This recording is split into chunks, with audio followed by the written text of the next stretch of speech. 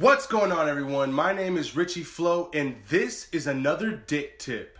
And here you go, another Dick Tip. It's time for a Dick Tip. Here are 3 ways to get out of work.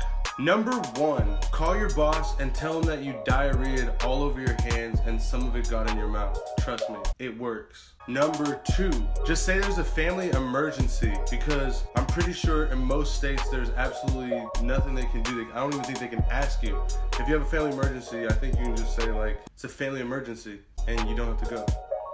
Number 3, make up a huge elaborate hoax. Say that you were playing Jumanji and all of a sudden somebody came out of the board and you started eating a Pop-Tart, but it got cold so you had to put it back, and all of a sudden there was an avalanche right next to your house, a tree flew over and was in your house. Take a bunch of people to the hospital. There was no ambulances, that you had to actually do surgery on people, all this crazy stuff, and then make sure there's proof of it, make sure there's evidence of it, make a fake website, whatever you have to do to prove that your elaborate hoax is true. Those are 3 ways to get out of going to work.